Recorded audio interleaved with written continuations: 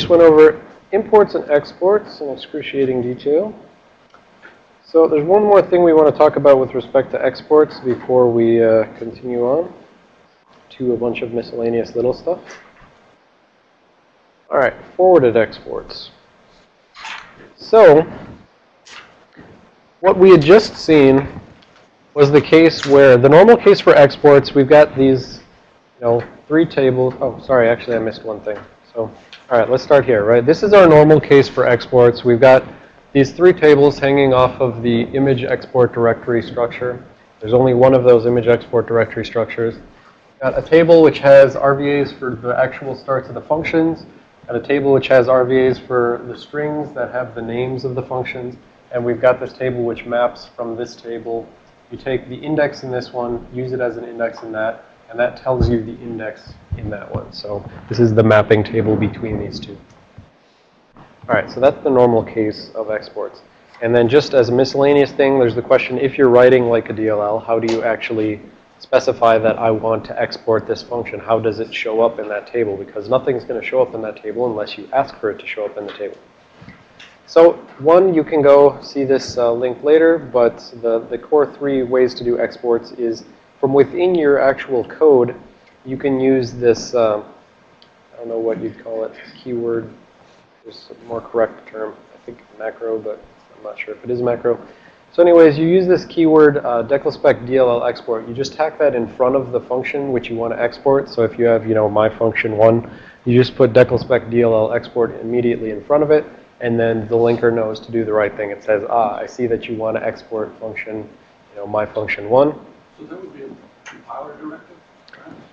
It's sort of like, no, it's really more like a linker directive, actually, because, yeah, it's basically a linker directive because these 2 other things are actually also sort of linker options. So the other one, this last one, is you can use /export on the link. You can use it as a link command line thing or just within your Visual Studio thing. Let's see if I can find it quick. Well, that's not the best one. This one's a DLL released.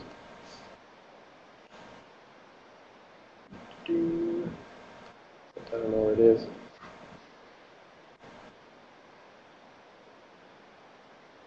Okay, I'm not even sure if it has like a GUI version. I think if you're going to use it from here, you just put right here, like /export, and something like that, basically. So I think you have to manually specify it. I'm not 100% sure on that. I always use declspec DLL export. And then there actually, this is sort of a more relevant one, this middle one.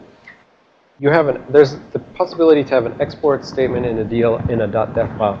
Actually, I'm going to go here because I feel like I'm trying to tell myself to go there since I didn't write enough information. All right, so there is the ability to create something called a .def file. And this is an example of a .def file thing, something you can have in a .def file. You would put something that says, I want these exports, and then you would list which things you want to export. And so, for instance, if I just have this one right here, this is a normal export by name. So there's nothing special about it. You're just saying export DLL unregistered server by name.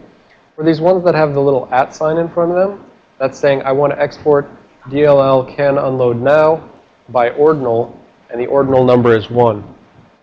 So I don't think I ever showed you how to import by ordinal, but I probably should fix that, actually.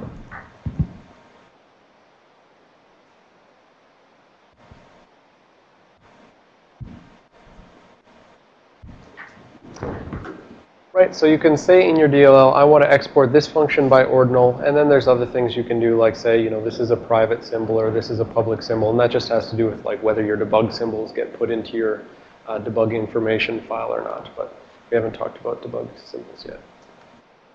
So this is just the basics, this export thing. There is the ability to export and actually like change the name that you exported as. So you can say, I want function 1 to actually be exported as the name function 2. So yeah, internal name goes on this side, and the actual exported name goes on that side. And so that's, for instance, if you want to have, I don't know, for whatever. If you want to have a profane internal name, and then you want to export by name, that's not going to show up. Free the freaking. All right. So the exports file becomes relevant when we talk about these forwarded exports as well next, but I don't think this one actually shows forwarded exports. So, all right. So those are the different ways you can say, I want to. Oh, there we go. Ha. It's right there. Oh, no, that's not it. Yeah, so this is at least where if you made an exports file like that and you just had, text file that says, here's exports, here's the things I want to export, this is where you would actually say, here's my .def file. And then it would use, the linker would use that .def file in order to export stuff. All right. So for forwarded exports, you have the option of, instead of saying like, I export this function and here's the RVA, you can instead say, I want to act like I export this function. I want to export a name and say here's the name of the thing I'm exporting. But you maybe want the implementation to be handled by some other module rather than internal to your own module. So rather than giving an RVA which points into your own module, you'll give an RVA which points at a string, and that string is going to say, sorry, that's actually in some other DLL. So yeah. Specifically, you're changing the RVA in this address of functions, which I had said was this first export address table thing, right? So address of functions is this table right there. So if this RVA right here points into the area of memory, which happens to be specified by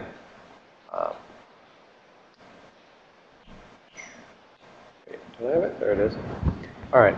So we said that all the export information is back here. You've got your data directory, right? This says a virtual address and a size. Now, normally, this virtual address and size is just going to point at that image export directory, that big square that we say there's only one of. Right? So normally, it's going to point at the start of this, and the size is only going to be the total size of this. But if you expand the size down, then what we would say is, this plus whatever extra size is there, we're going to call that all the exports area. And if an RVA in this, which one is which? It's right here. So of those, when I drew it like 3 arrays at the bottom. And this was the top array. This was the middle array. And this was the bottom array. And we said that top array, those all point at actual RVAs into real functions. If one of those points somewhere in this exports area, where the exports area is bigger than just that data structure, if it points into the exports area, then it's defined to be pointing at a string, and that string will tell you where you can go actually find the module implementation. So what that would look like is the following. Kernel32.dll, which is, it's user space DLL, it's not the actual kernel. It exports a bunch of stuff, which, it's showing it all sorted by alphabetically. So all of these are normal RVAs. This is the import address table, I believe. Yeah, or sorry, export address table. You've got the export address table, and all of these are the normal RVAs which point somewhere within my own module, and they point at the actual implementation of the function. But we can see that these are all fairly high addresses, and there's this one little low address here. It turns out this low address actually points within that exports area that I said. I said if the size of that export thing in the data directory is bigger than that structure, then that entire region is called the exports area. I guess that's what I'm going to call it. And so this one, that RVA, points into that exports area, and specifically it points at a string that looks like ntdll dot, and then the name of the actual function that implements this. So basically, Kernel32 is pretending that it implements a function called addVectoredExceptionHandler. But in reality, it doesn't implement it. It just forwards that on to ntdll. And so the OS loader actually needs to know about this sort of thing so that when it goes, say, say Notepad imports addVectoredExceptionHandler, The OS can't, just come here and treat that as an RVA and, add the base to that RVA and stick it into the import table of Notepad. The OS needs to say, okay, you're pointing into the imports or the exports section of this module, so I need to treat that like a string, and I need to go import NTDLL, and then I need to go find that function within NTDLL. So this just adds a little bit of extra complexity on top of what the OS loader actually has to do when it's trying to find the real address of who's implementing this function. If it finds that it's pointing somewhere within that exports area, conditional check if within the range of, starting at RVA of address size, starting at this virtual address plus size, if it's within that region, then treat it like a string, break it up, tokenize it based on a dot. So if there's a single period, tokenize it. The first part is going to be a DLL name. The second part is going to be the actual function name. And so we actually see this. The second thing is basically me just trying to say, like, down within the region which is covered, it said, 9011. So this is 9008. And if I go in here, this would be 9011 because this is the NTDLL dot, where is it? Dot RTL add vectored exception handler. I mean, we all read hex, right? So you don't have to look on that side. You just like, oh yeah, I mean, there's the period, so that's like NTD. So, all right. So all I'm trying to give you a sense of right now is that there is the ability to, within your module, to say, like, look, I don't actually implement this function. I mean, I really want people to call me when they want this function, but it's actually implemented somewhere else. So, first of all, how do we actually specify this? If I want to try to do this, how would I do this? Now we would go back to that .def file. And actually, there's a variety of doing it. So we can go with like a linker comment directly in our source code. We can say, okay, I want to export function alias to some other DLL. Or I can just on the command line pass to my linker, export, add vectored exception handler equals ntdll.rtl add vectored exception handler. Or within my exports file in my export section of my .def file, I can say add vectored exception handler equals ntdll. So 3 different ways you can specify it, all of which are just different ways to tell the linker, go ahead and put something in that acts like I export this, named thing, the function alias, but in reality put in a string that says I actually forward this on to some other module. All right, so this has relevance to Stuxnet because this, so I mean, what you can see here is that it is kind of getting back to that notion of like man-in-the-middling, the man-in-the-middling a function call, right? So if kernel 32 says, hey, if you want to call, if you normally would have called RTL add vectored exception handler, you'll really love add vectored exception handler by kernel 32. So go ahead and import that, and you'll call to my module, and I'll do some stuff, right? Well, actually, sorry. I just said it backwards. Yeah, sorry. Ignore what I just said about that, and then I'll say it the right way next. It's more like for everything you don't want a man in the middle, you forward it, and for everything you do want a man in the middle, you don't forward it. All right, so this is how this happened. With Stuxnet, this is from, the semantic paper. There was this step 7 in development environment, and this was just sort of a development environment to, we've got this programmable logic controller sort of hardware over here, and it does whatever it does. The step 7 environment was basically, think like your Visual Studio for your PLC. You type up whatever logic you want this thing to implement, and you say, compile, send, write it to the hardware, and let it do whatever it's going to do. But so the actual implementation, this may be my Visual Studio, but the actual library which knows how to talk to hardware, all that was implemented in this DLL, this S7OTBXDX.DLL. So this is the DLL which actually knows how to talk to hardware. So what the attackers had done is they had, functionally reverse engineered this DLL to a degree that they knew, okay, well, this function, S7BLK_read, that's the real function which actually reads a chunk of this PLC, right? And so they knew there's certain functions in here that I care about, and there's the rest of the functions I don't care about. So for 93 of the 109 exports out of this thing, so this thing exported 109 functions, And so 93 of them, Stuxnet said, I don't care about. But the other 13, it said, I do care about, and I want to man in the middle of those. So what they did was, they took the original DLL, they renamed it, and they put it off to the side. So they said, okay, well, this thing was dx.dll. I'm going to copy it, put it off to the side. I'm now going to put my Trojan version of the DLL in there, and I'm going to name it the exact same thing. Because, right, we said before, the OS loader, when it's looking for modules to load, it just goes and searches some search path. And the first DLL that it finds that has the name that you asked for in your imports, right? This has its import section. This thing's import section said, I want that DLL. OS loader went and checked the file system, and the very first one it found was this Trojan one, because it turns out that in terms of the search path that the OS loader uses, it checks the local directory first. So it's like if, you know, if this DLL is in the exact same directory as this executable, the OS loader, when it starts the executable, will say, okay, check the exact same path and see if that DLL is there. If not, you know, maybe check system 32. If not, check somewhere else, etc. So it's got its set of paths that it's going to check. But the key point is the local path, the, you know, dot path is the first one. So anyways, the Trojan one is sitting here in the same, it's sitting here knowing that it's going to be imported by the OS loader. And so for those 13 functions that it cares about, it re-implements them.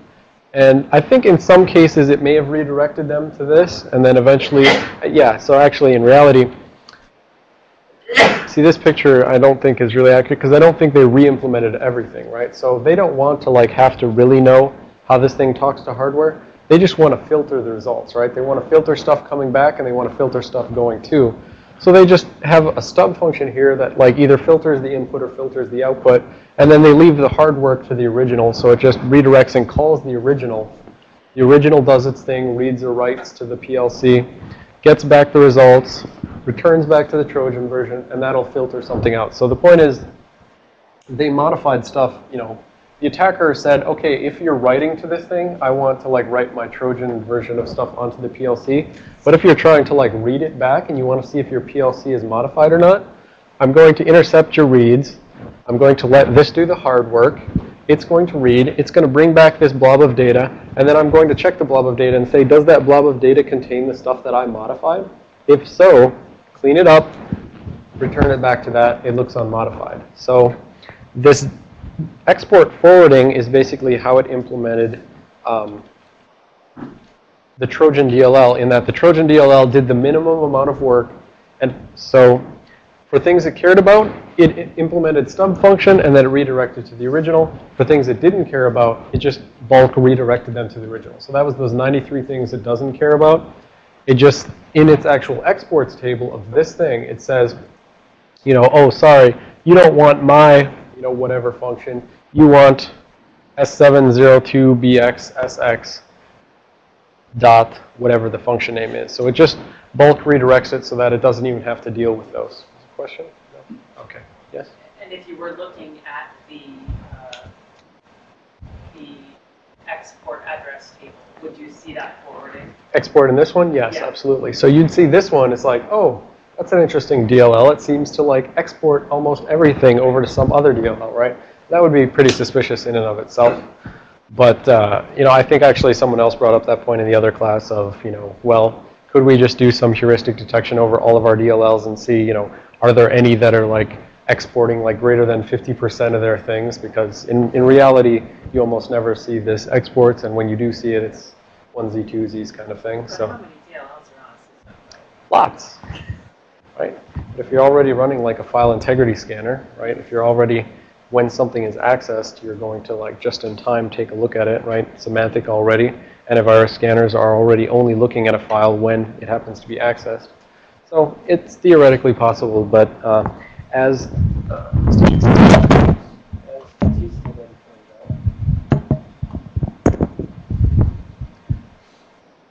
there's no reason that it needs to use this export forwarding mechanism, right? This thing could just go ahead and import all of the functions from here, and it could just call them directly, right? It doesn't need to like, so it could export every single thing, and they would all go to here, And then each of these things would just call to here, right? What it's doing right now is it's exporting 13 of these things, and for the rest, it's redirecting here so that when the OS loader runs, for all of the imports over here that are asking for the stuff they don't care about, it gets directly filled in with something that's not going to be met in the middle. It doesn't have to even, it'll never even hear about it. For only those things that it cares about, it makes sure that the imports of this program get filled in with an address of their version of the thing. Arm's getting tired. So if you'd like to know more about function redirection, I recommend this link. I found this accidentally, and basically it's sort of like an exact tutorial of what someone would have to do to write like a Stuxnet-esque Trojan. Right? You basically, first you dump out all the exports of the DLL that you want to hook, and then you like dump those into a .def file, and then you forward those to that. And so if you look at that, that'll kind of tell you more about how you can make your own Trojaning DLL.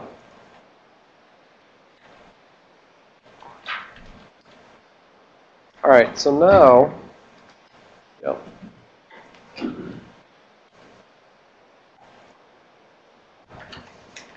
just to go back to something that we skipped over before. Back in the bound import days, when we were talking about that, we said actually the bound imports, so the entry in the data directory for the bound imports points at a bunch of these descriptors, right? So a bunch of these descriptors, one for each module name, saying like, okay, for module name kernel32.dll, you need to check whether it's bound against, whether the time date stamp of the one that you're going to load up, whether the time date stamp in the exports of the one you're going to load up matches this time date stamp. And there was this number of module forwarder refs that we ignored before, but in reality, this has to do with whether or not this module is forwarding on to some other module. If it is, then this thing will be non-zero, and then immediately following it will be this structure, which is basically, again, just saying the minimal information that the OS needs to check in order to sanity check the bound imports. So going back to when we were talking about bound imports, and we just kind of skipped over this. Right, so remember bound imports, you got your data directory entry. It points at a bunch of these structures, which look something like this. Right, each of them is just saying, okay, if you want to, you need to check whether shell32.dll is still the same version that I bound against and assumed stuff for. Now actually, right about here, kernel32.dll. Okay, time date stamp, but it's got a non-zero number of forwarder things because we just looked at the exports for kernel32.dll, and we said it forwards one of those exports to ntdll.rtl add vectored exception handler, whatever. So when you have a module like kernel32, which makes use of forwarding exports, then back in the binding of things, you need to still tell the OS loader, well, I don't know whether notepad.exe imported vectored exception handler or not. And therefore, you need to go check whether or not, any ntdll which is being imported into this is still the correct version, because it could have asked for add vectored exception handler from kernel32.dll, but it would have gotten RTL add vectored exception handler from ntdll, so you need to go check that one as well. So this is just a little array of this, which follows immediately after anyone who has a non-zero thing. For all the rest of these have zeros, so these are that first type of structure, and then if this is non-zero, you get that second type structure, which just itself cannot like forward onto more things. It's just, if this is like 5, there would be 5 of them here, each of which has 0 for the reserved field. So this is back in the bound imports, just making reference to the fact that if something uses forwarded exports, the OS loader better go check the thing that it forwarded to as well. Alrighty. Okay. Pop quiz, hot shots. What are the 3 types of imports? Rob. Bound imports.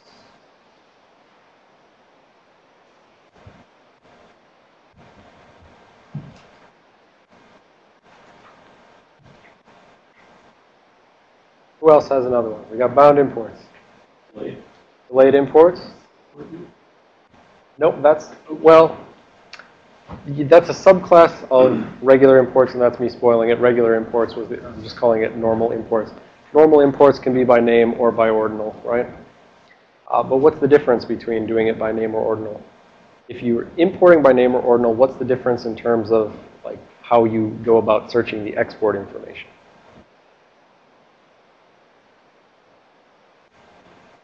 So we got those 3 arrays, right? And that exports picture, we have 3 arrays.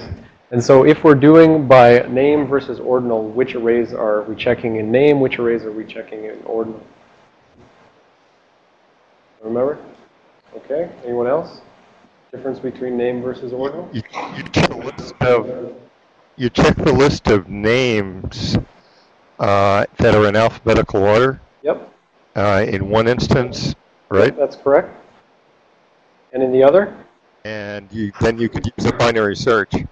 And in the other, I think you have to search by, you have to kind of search by offsets, memory offsets. Right, so that ordinal was basically an index into that, into just the table of functions. Yeah, the names are an index into that. Right. Yeah, sorry about that. I just got my connectivity back after about 15 minutes. I've been going through your slides. Okay, the difference was basically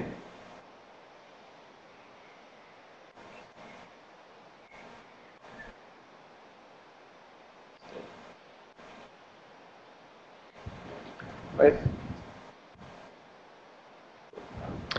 The difference was basically when you're importing by name, you have to start at the names table and you got to search for the string doing a binary search. If you're importing by ordinal, then you would start here and you try to find the specific ordinal that you're asking for. I mean, ostensibly, you know, you're thinking that you'd like to just be able to go directly to that, but I don't think that actually works. I think you have to search for the ordinal in this table, check this string, and sanity check answer. I mean, theoretically, maybe there is some version information that I don't know about. I'd have to go double check on that. Theoretically, you could just jump straight to the ordinal here, but I believe you look for the ordinal here, you go down to this table, check if the string matches, because we had the ordinal was in the hint, and then we had the string for the name immediately after.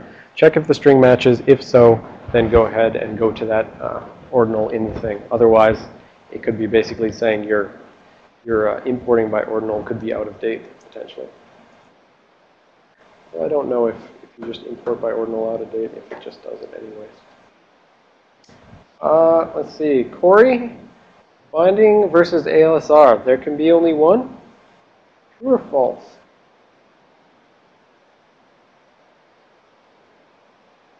True. Why?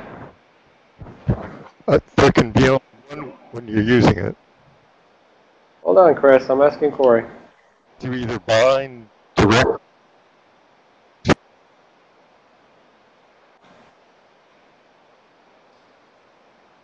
Yes, because if you use ALSR, well, you will know where the DLLs want to be based, right? It's just that most of the time they won't be based where they want to be based, right? So at bind time, the linker just assumes whatever's in the image base field of the optional header, that's where it's going to be based. But in reality, when you're using ALSR, they'll be put wherever, willy-nilly. And then therefore, most of the time they're going to be wrong anyways, and therefore the OS loader is going to have to fall back to doing whatever it normally would have done. Yes. Well, what about backward compatibility? Right. So you can still do binding, right? So the functionality still works, and it'll still work on non-ALSR systems and things like that. It's just that for going forward, binding is being deprecated because ALSR is going to make it such that most of the time you're not going to get any benefit. Yes. I'm going to reveal my ignorance here. You keep saying most of the time, and my impression was that the address space is large enough, especially in like a 64-bit system, that binding would, the bindings would be wrong like almost all of the time except for the fluke when you Sure. On 64-bit system, that's probably true. On 32-bit systems, it's my impression that they only have like something like 256 possible randomizations, essentially. So when I say most of the time, I'm thinking like probability of 1 over 2 to 56. Okay. I didn't realize I think so. The, Yeah, so on 32-bit systems, it's always very much smaller randomization. You only have so much memory space in which to work. 64-bit systems, yeah, you got a ton of space. It's near zero probability of being ever working out for you. All right. John, what did the life-size cutout of Anakin Skywalker look like? With what sort of toppings? Mustard and onions. Close, mustard and relish. Good job. Last time the person definitely got that very accurate. I didn't think there was anything beyond mustard. Let's double check again. All right, maybe that's onions, but I'm going to say it's relish.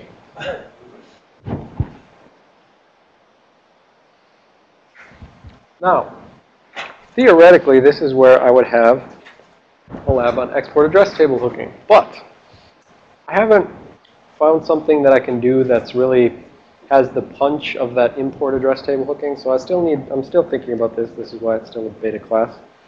Bill, can we go over to the board? I want to talk a little bit about how export address table hooking potentially makes the import address table hooking attack that much better. And so we knew that in our import address table hack, whereas normal say was right. So in our import address table hooking lab, we had task manager, and we said task manager normally uses this blue path, and it calls directly to NT query system information in NTDLL, right? In our attack, we loaded up our attacker DLL, which was appinit iat.dll. And we said the attacker goes in, finds task manager amongst all these loaded modules, finds task manager, finds its import address table, and fills it in with a pointer to its hooked version of NT query system. And that hooked version just immediately calls NTDLL. That returns to here. Attacker filters out calc.exe from the results and returns back to task manager wherever it called it. Now, the thing is, this subverts only task manager's view, right? So for anyone else in this module space, which happens to import NT query system information, they could potentially see the real values. And if they compared their result against what task manager got, let's say there was some security process or something which was trying to do a cross view, which is basically where you say, well, I'm going to check it from task manager's view. I'm going to check it from, security app.dll's view, and then we're going to see if the two ever differ, because if the two differ, someone's trying to hide something, right? Well, the thing there is, let's say there was, such a security app.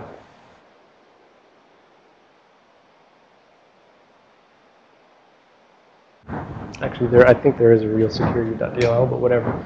Call this third-party security, xenosecurity.dll. Let's say I inject my xenosecurity DLL into everyone's process address space, and I'm trying to check import address tables to see if they're messed up and things like that. Now, when the attacker initially came, he just looked in the loaded module list for this module. What he could have done is he could have went to every single module, and he could have hacked all of their import address tables, right? There's nothing that would have stopped him from modifying everyone's import address table. So my security application would have seen just as subverted a view. Now, that works well, except what if there's a DLL that's loaded? So this works good when the attacker comes in and everyone's DLL is already loaded. What if some new DLL gets loaded at some random point in the future? Two things can happen. A, attacker does nothing, in which case this new xenosecurity DLL2, that DLL gets moved in at some point in the future, and it now has an unhooked import address table because this code only hooked whatever was there when it first started up. So this one could come in and it would be unhooked, and now it could see that something had changed. Or B, if the attacker has some way to find out when new modules are inserted into this address space, if they can get called back and so that every time, well, either if they get called back or if they're just continuously checking this list, right? They could just continuously keep walking that list and say, is there anything new? Is there anything new? Keep a little data structure off to the side saying, here's all the things I've hacked. If there's something new that's unhacked, hack it. So there's a couple options. Either A, the new thing that gets added in here will work as intended and it'll call the real version, or B, the attacker will just eventually subvert it as well. If the attacker doesn't want to have to worry about the fact that, someone new gets added in later, we'll say that, OpenSecurityTraining gets added in later.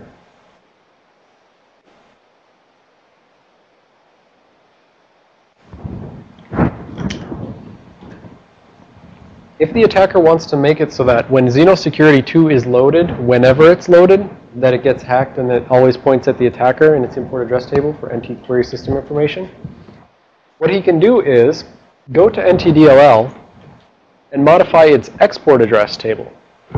So if he modifies the export address table, we said those export address tables are, just a big list of function pointers.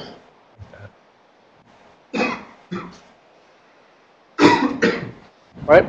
So if the attacker goes to ntdll.dll's export address table and he fills in the NT query system information entry with an offset, which is so big,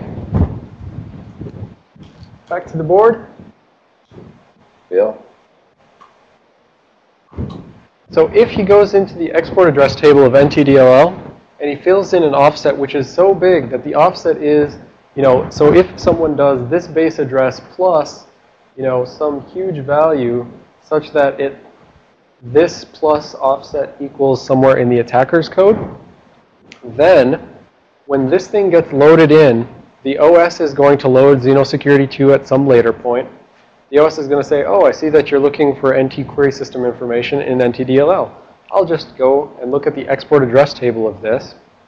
Let's see if I can put this some useful way. Export address table. And we're saying that the export address table is hacked, whereas the original version would have, what am I doing here? Blue is original, green is hacked.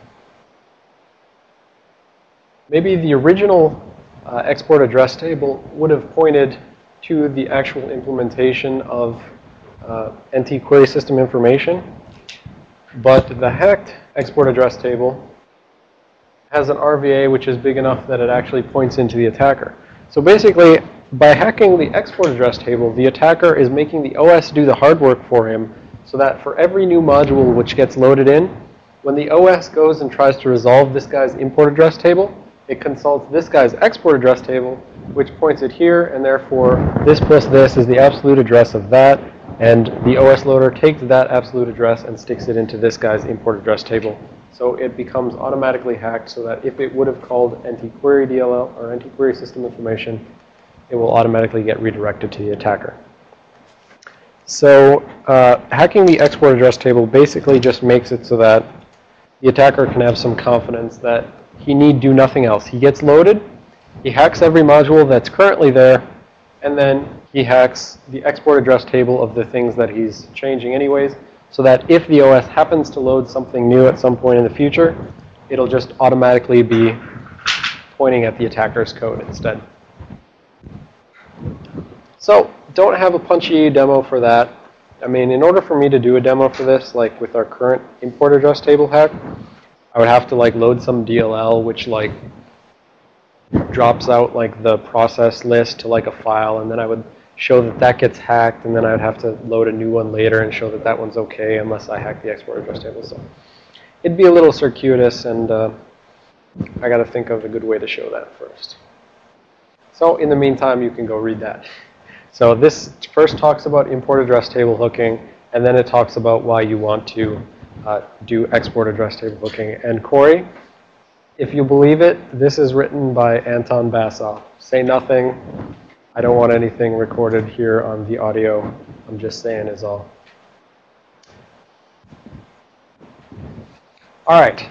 So now we're going to move on to learning about some debug information. We've got the bulk of everything out of the way now. Like,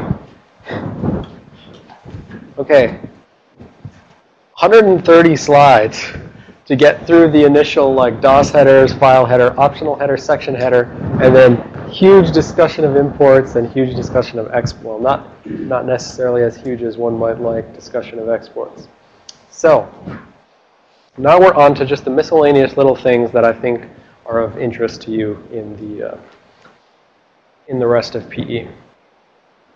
So, data directory entry for debug information points at a structure that has debug information. So, do I have written out stuff for this? Yes, good. So the main thing, under the type field, these are the possible types that are in winnt.h. But we're only going to care about this one, the code view type, because this is the most common thing we're going to see. This is what Microsoft is using for all of their debug symbols nowadays. You know, back in the day, it would have been cough or some other things. Fix up. I think that's for if you omit function pointers, frame pointers. So, time date stamp. Yet again, this one is a real-time date stamp, and I believe this is only set if something changes about your debug information. So, if nothing changed about your debug information, this can keep staying the same, and it can differ from your file header.timeDateStamp, which will change every time you recompile, but this one need not necessarily if your debug information doesn't change. Type was that thing that I just talked about, and the size of data is that if you have a specific type, this address of raw data is going to be pointing at some debug structure. The type of debug structure, so it's basically that depending on what type you have specified, this address of raw data is going to point at some other structure. That structure is going to have size of data size, so it's just going to be as big as size of data says it is. And the pointer to raw data is actually, again, a file pointer into the actual file. So it's saying like pointer to raw data amount of bytes into this file is where this debug information is set. So that if you want to like go find the debug information while it's still on disk, right, you're not always accessing it just when this thing's mapped into memory. If you want to go to some file, find its debug information, you'd go to the debug section, look at this stuff, go to pointer of raw data, and then go to size of data, and you'd read that much chunk of stuff. You'd interpret it according to whatever the type field is set to. And the address of raw data is just if this thing is actually loaded into memory, then that's the RVA, which points at it in memory. So this points at it in memory, this points at it on disk, and in this case, there's only one size. They're both the same size. It's always size of data big.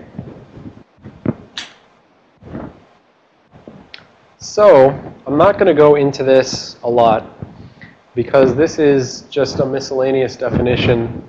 But if your size is, or if your type is set to that code view type, then then essentially the debug information is going to be interpreted according to these structures.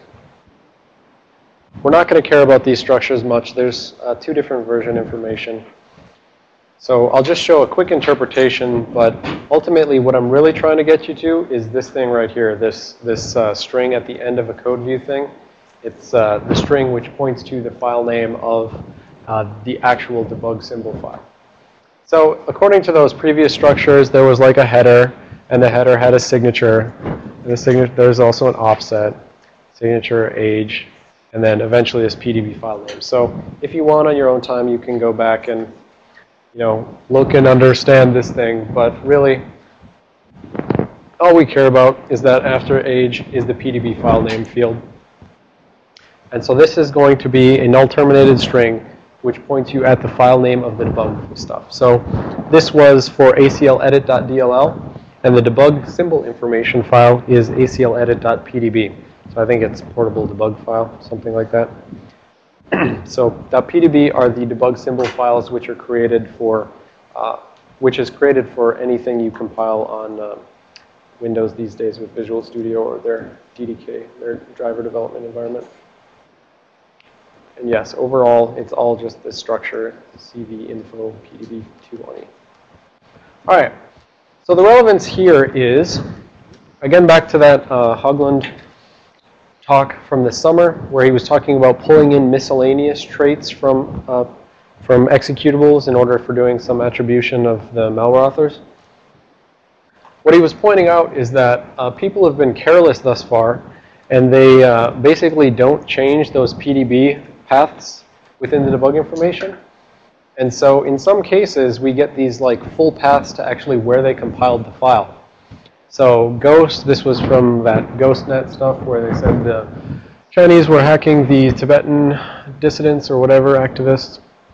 Aurora, that was the Google attack, right? Where it got the Aurora name from was this string because whoever was making their attack code happened to call it Aurora as well.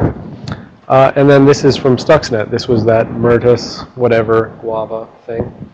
And so these were actually the strings that were embedded in the debug information section of the executables for the malware that were found. And so, for instance, you know, Hoagland was saying, like, well, he assumed that this, due to the SSDT, this was like something modifying a system service descriptor table, which is a kernel structure. But then he would like actually search through a large database of malware, just searching for the string RE SSDT, or you can like, you know, search across all the files on your system, right? If you catch something on one computer that has this malware, you know, maybe the malware itself is polymorphic, but the problem is, again, the authors have been being careless, and, you know, maybe this is a thing of the past, and maybe they'll get a clue now that he's given that talk, but the point is, if you catch something, and if they have these sort of tool marks in it, you can potentially then just really just go search everywhere for this sort of thing. You know, if you see that someone is compiling code here, you don't care necessarily which piece it is, right? There may be many different files spread throughout your compromised systems throughout your enterprise. You'll search for that string in every file everywhere if you have that capability, right? So you need that capability to go out and touch all of those hosts, but you can potentially take some unique things like this, which are leftovers, and go search for stuff. So that was all we're going to say about debug information, basically. You just, within PE view, you can go find this thing, but this isn't going to help you. You're going to need this RVA right there. I'll pick a random thing like Notepad or something.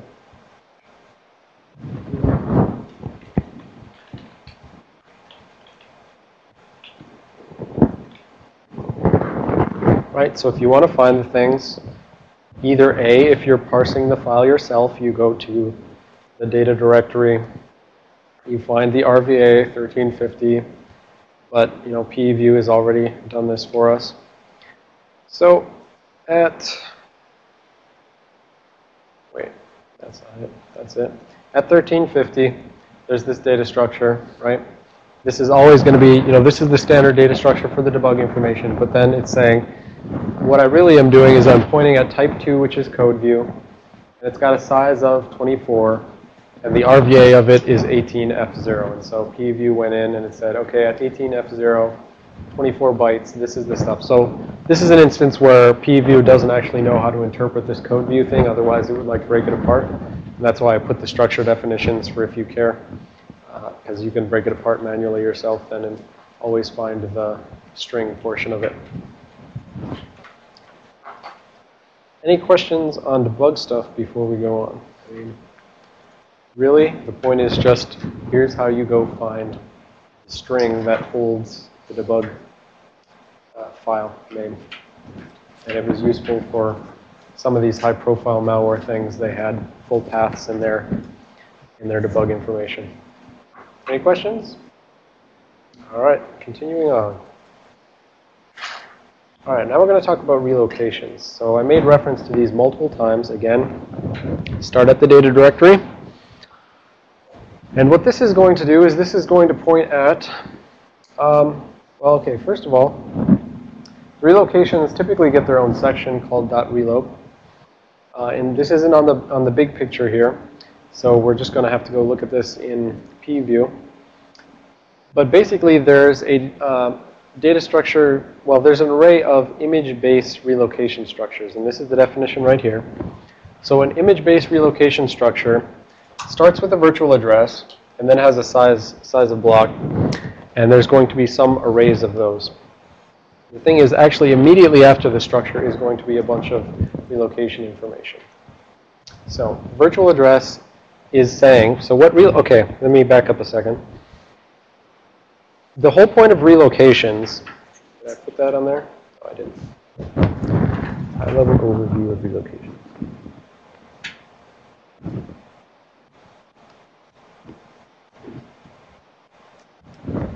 All right. So the point of relocations is, for those times when the OS loader is not able to load a DLL or an executable at its preferred image base, so the image base field in the optional header, if it can't get that location, if it's not free, or if it's just doing ALSR and it's moving it around, if it can't get that location, the problem is there's code throughout the executable which assumes that, so there's actually like assembly code which assumes that I will get loaded at my preferred base address.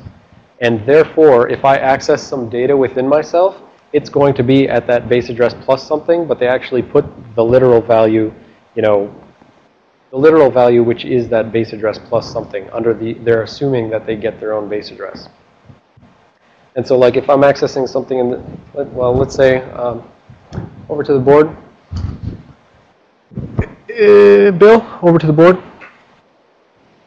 If I'm accessing, let's say that Task Manager has some assembly code in it, and it assumes that it's going to get base address 10000.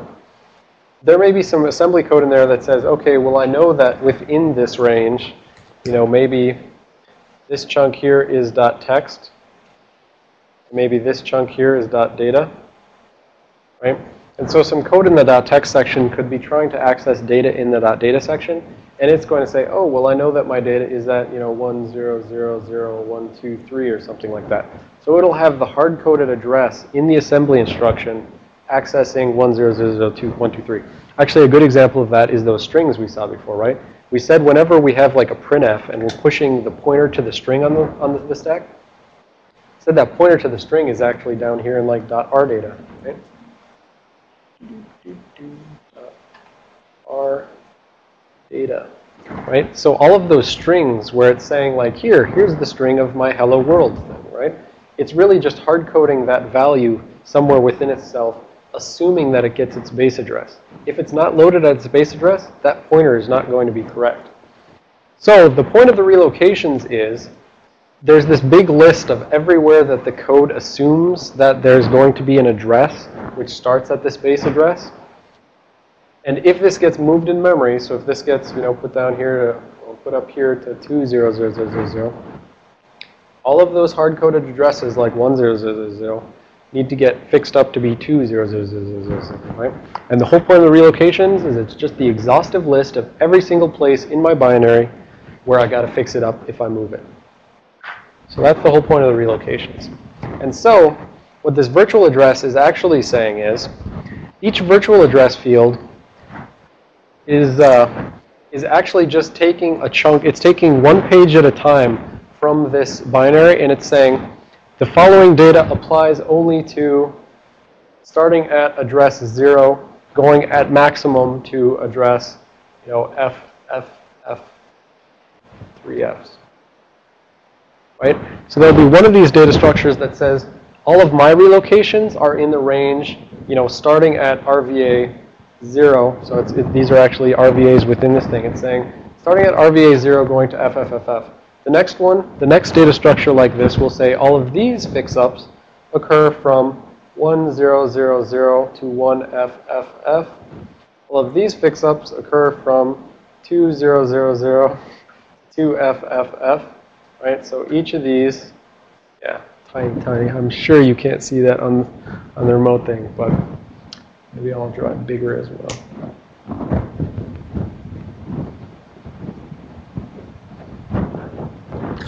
So let's say we have Task Manager right here. And let's say Task Manager thinks it's going to get loaded at 100 and then whatever, 60, something like that. It assumes it's going to get loaded here, but I said that, you know, it also will have accesses to, you know, let's say this is .text, this is .data, this is .rdata. Right, so it's going to have some hard-coded addresses like into here at 100, you know, 1230 or something like that. There will be hard-coded things within the .text section where code assumes that there's going to be something at this location. But if it gets moved, that is going to be wrong. So each of these relocation structures is going to take a hex 1000 size maximally chunk of this and say, within this range from 0 to FFF, I have some relocations which apply to that. And then the next one comes along and it says within the range X1000 to 1FFF, there's going to be some relocations in there. And then again, similarly, 2000 to 2FFF. So each of those data structures is just saying, I got some relocations for you to apply. They only apply to this range within this binary. And the size of block, essentially. So how this, okay, sorry, back to the board again. How these data structures are actually going to work is how the relocation structure actually works, image-based relocation. I'm sorry.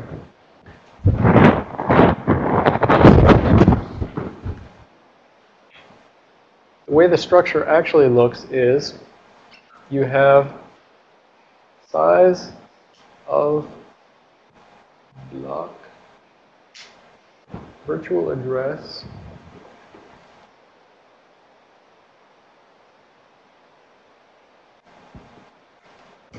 and then there's a bunch of data immediately after this,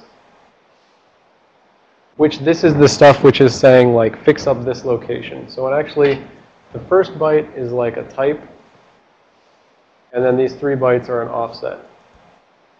Offset. And we'll see that in a second. But the only reason I wanted to say that this is the way this is overall structured, so this is a ditto, these are all the same thing, is that the size of block is this total size.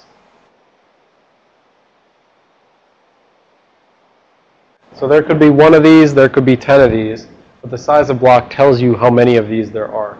Because it's saying, take these 2 fields plus however many things I have immediately after them.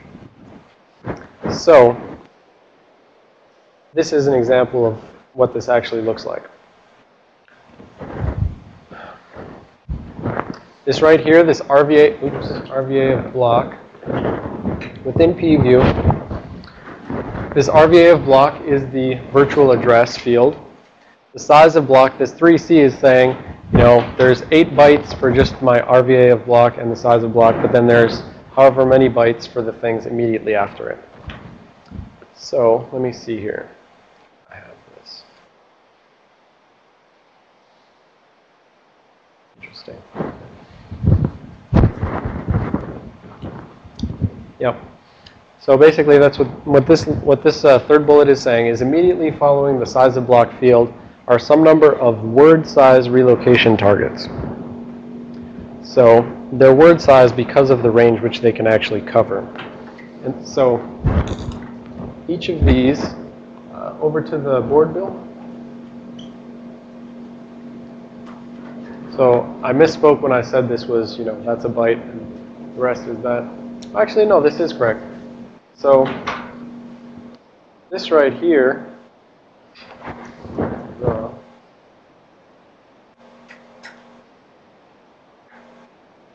that's 4 bits,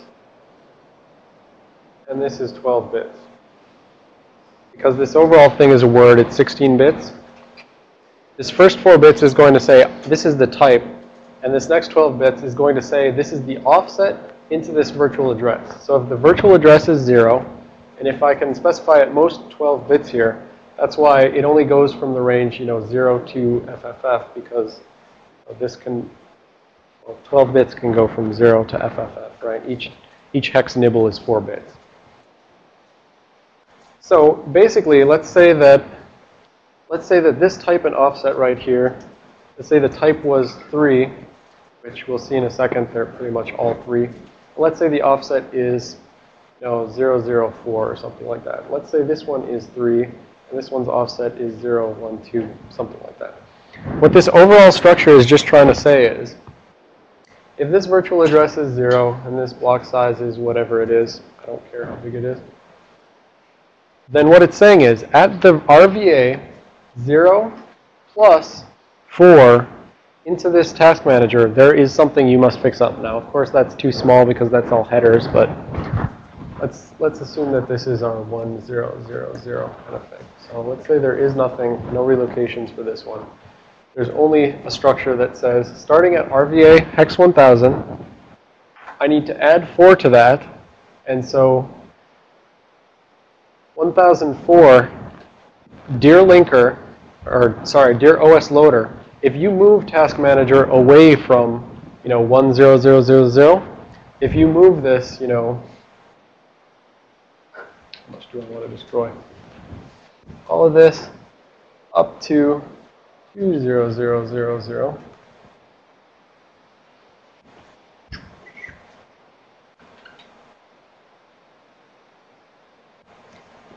If the OS loader moves this thing from 1000 to 2000, that's a difference of 10000. And so it's saying you need to go to this RVA in your code and then add whatever difference you just moved this thing by. So the delta here, the delta is x1000. I should maybe move that to something else so that we're not confused by the values. If the OS loader decides to load this thing at 201000 instead of 10000 where it was going to get loaded, where the image base said it wanted to get loaded, then it needs to calculate the delta, which is 101000. That's the total difference. It needs to go to RVA 1004, so it needs to take that base address, go 1004 into it to address 202.004, right? You see how I did that? I took the RVA 1004, added it to the base address, got 202.004. Go to that address, and for those 4 bytes, add the delta.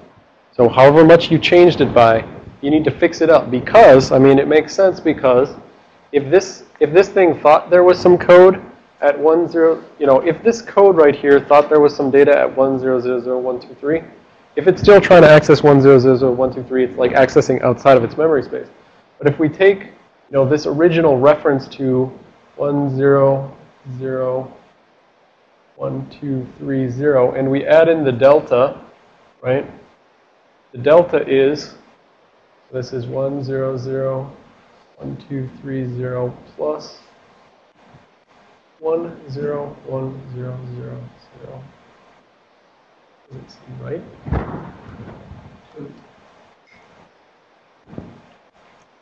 I think I'm just drawing it wrong. So, the delta between where it was loaded versus where it wanted to be loaded, that's that, right?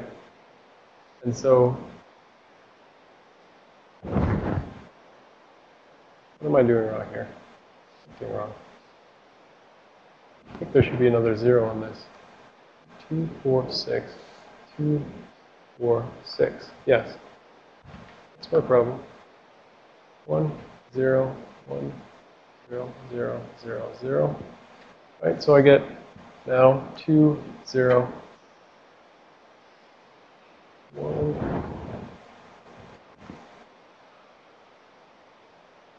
1 2 3 0.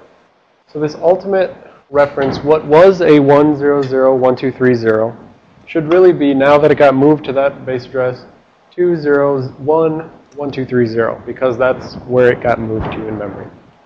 So the whole point of relocations is just a big list of here's all the locations you should fix. And this list is organized such that each blob of this only covers hex 1000 bytes at a time. So it says, starting at hex 1000, here's, my 3 extra bits that can be added to this. So this can go from, if this was a 0, this could go from the range 100 to 1FFF.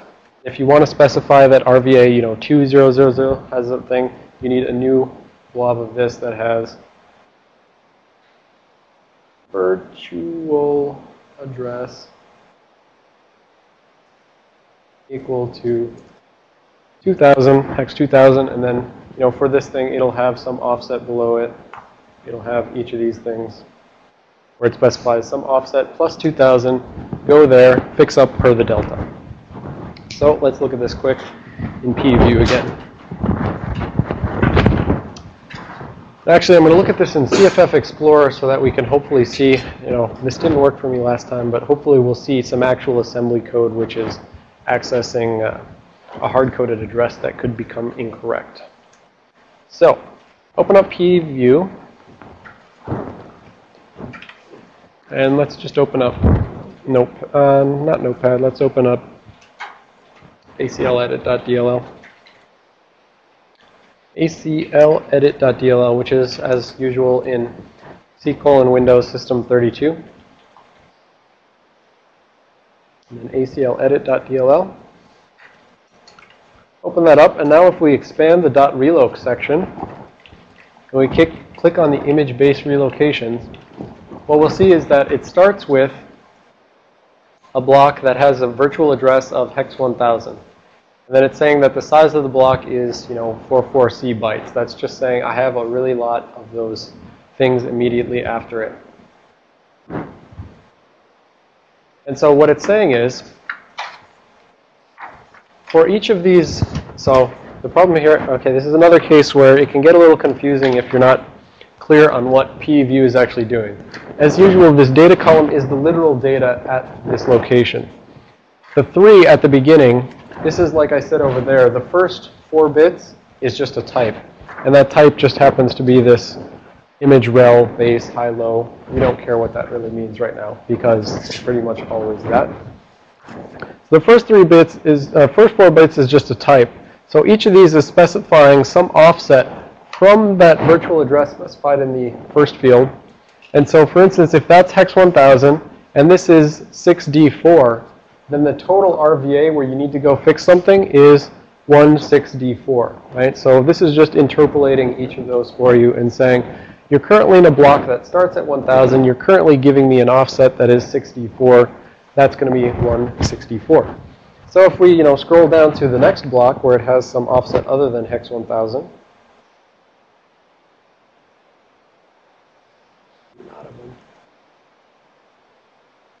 Right, so you can see it specified offsets all the way up to FFC, right? And in reality, I was putting FFF over there, but in reality, you probably don't want to have something which crosses boundaries. But I think it may be actually possible. Yeah, I think it is possible, actually.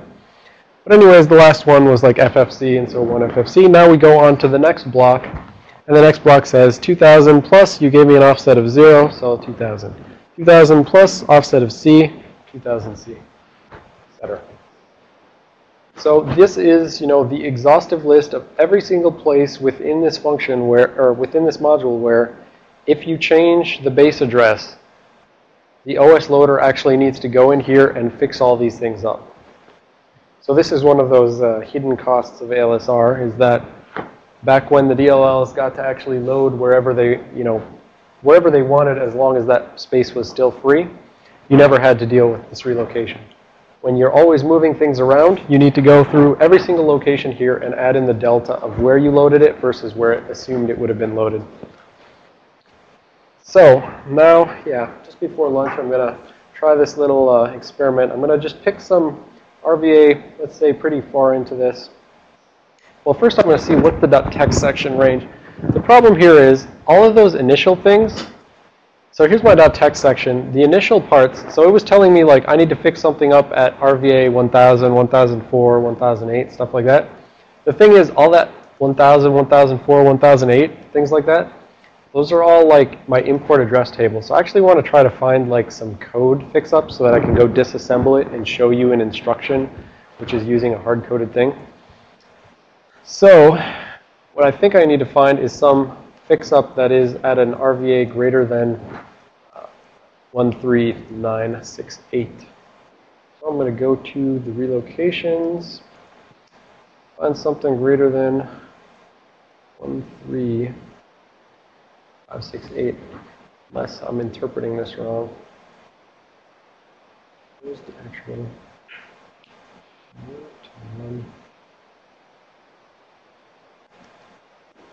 Okay, I'm interpreting that wrong then.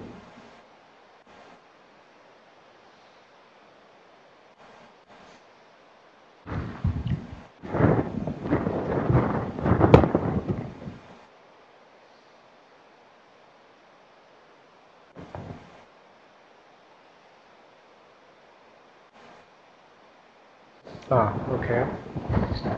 That's going to be Well, I don't know if this is going to work still. Like I said, this isn't one I prepared, but I still just keep trying it anyways. So I'm going to try one at the E offset. So pick something right about here. So this block is saying that, okay, if this thing is moved in memory, at the offset E0000 plus 2E, so E0 to E, at offset E0 to E into this thing's virtual memory, there's going to be some code or something which is trying to access a value which is based on the original hard-coded address.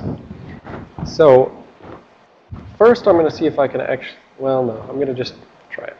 Open up in CFF Explorer. So I said that the thing I like about CFF Explorer is that it gives me the ability to disassemble code. So I'm going to use it to open up Notepad like I had just done with PEview. Was it not Notepad? Oh, it was ACL edit, wasn't it? Thank you.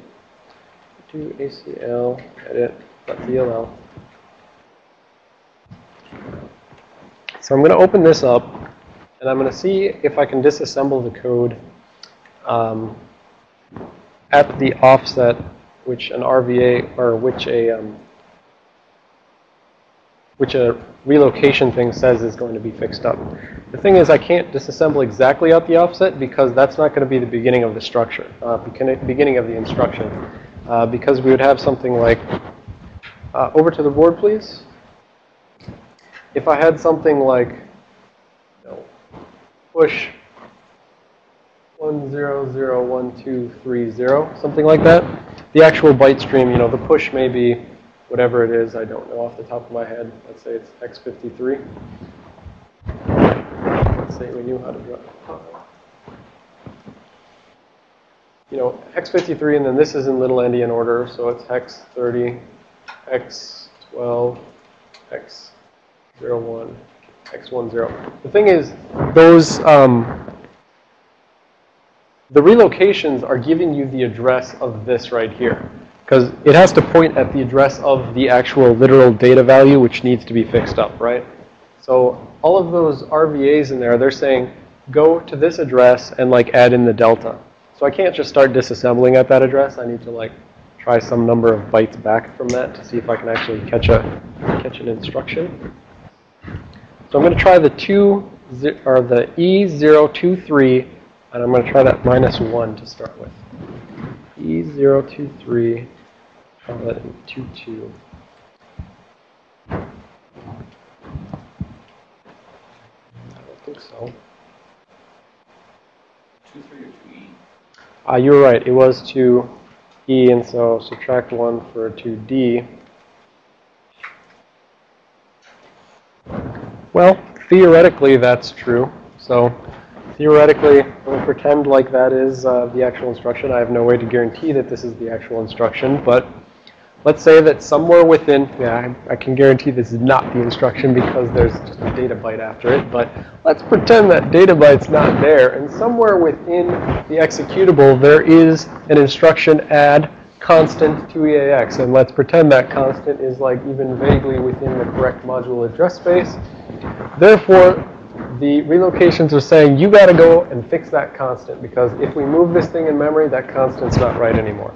And so the whole point of the relocations is just a big exhaustive list saying, here's all the constants you got to fix. Except I'm going to subtract 1 again and see if about that. That kind of looks right now.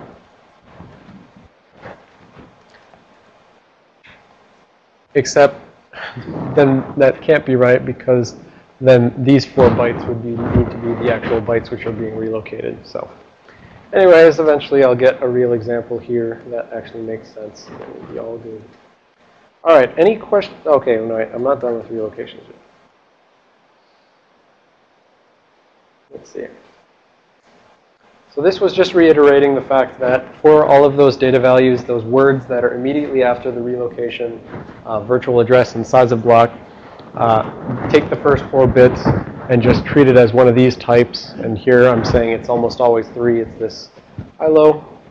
And really all that high-low is saying is that you should take the total virtual address and add those 12 bits from the rest of the thing. Already kind of went over that. All right. So here's the one thing I wanted to say about memory integrity checking with respect to relocations.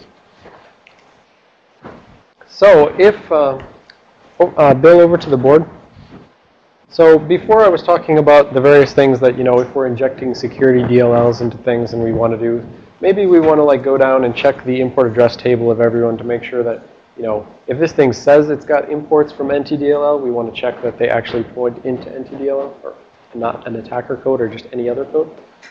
Another thing you could potentially do is you could go in and like check that the code in memory matches the code on disk to make sure no one has like written new instructions into those, because that's that other version, the AppInit hook that I based the import address table hooking on. I said that goes in there and it'll like change the code in NTDLL to redirect it to the attacker rather than changing the import address table here.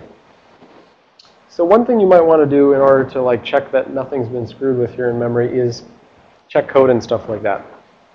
The relocations are directly relevant to that, because if you're trying to like check this code in memory versus the code on disk, the issue is if this code moved in memory, then we know that all of those relocation locations in memory got fixed up, right? So we know that there used to be, in the original version, there was some access to this constant, and that's like literally built into an instruction. And in this code, the OS loader went in and it changed that hard-coded constant in the instruction stream. So if you tried to take Task Manager and go out and like check that chunk of code versus what's on disk, right? It says on disk that it's non-writable, so it shouldn't be different, right? But the OS loader went in and it like changed everything up if it had to move something. So anyone wanting to fix up, or anyone wanting to compare what's in memory versus what's on disk under the assumption that what's on disk is, the clean version, needs to understand how relocations work and has to compensate for them, so that when they have their clean version, they apply the exact same relocations the same way the OS would have, so that the two things look the same, and then you can hash them or do whatever you want to do. So that's all I wanted to say about relocations and memory integrity checking. Any questions about relocations? Why they're necessary when... well, let me say this one last thing then. So Mark had mentioned position-independent code before, right? There is the ability to write code which doesn't have assumptions about, if instead of doing something like having a hard-coded push 101230, right? Instead of doing that, I could have something which reads, it finds the address of the R data, right? It finds the start of the address of the R data, and then it adds whatever that address is to some offset 1230. And so I could calculate that all and put it in a register, and then I could push whatever's in the register, something like that.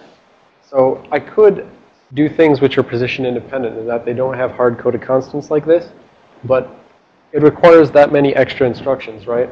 Find the R data section, add in the offset, put it into a register, push that register instead.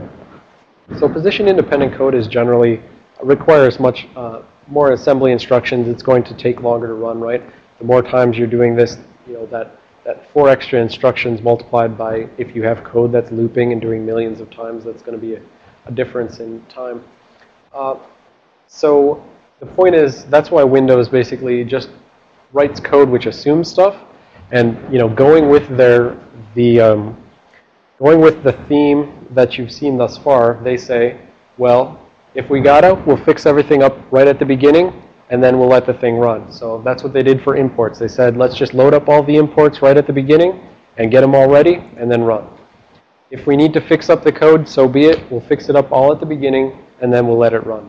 And so you could make position-independent code which takes more time to run, but which starts faster.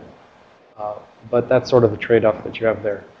You can either write code which starts up faster but takes longer to run, or you can write code which takes longer to start up but which runs faster. And so Windows went for throw all of the performance impact at the beginning and then just let it run after that. So, all right, any questions? And oh, sorry, and then you don't even have the option within their development environment to like ask it to make position-independent code. In GCC, you can say, okay, dear compiler, please give me position independent code, but by default it won't be position independent. And on Microsoft, you don't even have the option. So, any other questions about what we've gone over since the last break, which was relocations, debug information, which I said I only want you to know that you can go find strings there. Export address table, we just talked about the export forwarding and stuff, actually. So, many slides since the last break.